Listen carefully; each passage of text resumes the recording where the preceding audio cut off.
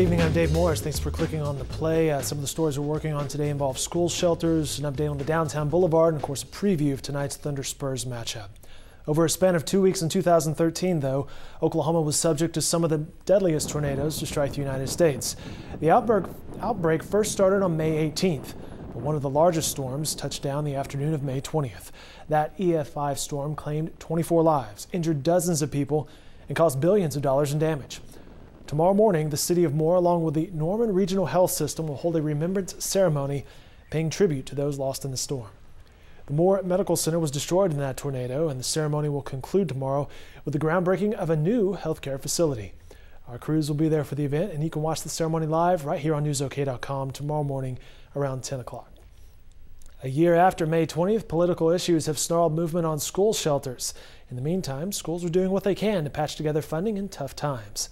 Our Juliana Keeping talks to local and state officials about the ongoing debate regarding shelters in schools. Look for that story in tomorrow's editions. The Oklahoma Department of Transportation is getting a mixed response for the outcome of its redesigns and scoring of those redesigns of the future downtown boulevard. The boulevard is seen as either a boost or a potential killer, depending on design, of redevelopment of the area south of downtown, known as Core to Shore. Our Steve Lackmeyer will have more on the continuing discussion and which option seems to be garnering the most support. The Western Conference Finals in the NBA playoffs begins tonight. The Thunder traveled to San Antonio. They'll take on the Spurs. Tip-off set for around 8 p.m.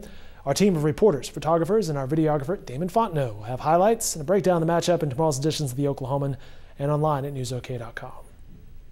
Temperatures will be in or close to the 90s for the next several days. There's the 7-day forecast. Could see some showers and storms beginning on Friday, which will be a welcome change to see that rain. There is a 40% chance of precipitation. The chance for showers and storms will continue through the holiday weekend. That'll do it for this episode of The Play. Again, Thunder Spurs later tonight. We'll have recaps online at newsok.com. And these stories and more can be found in upcoming editions of The Oklahoman.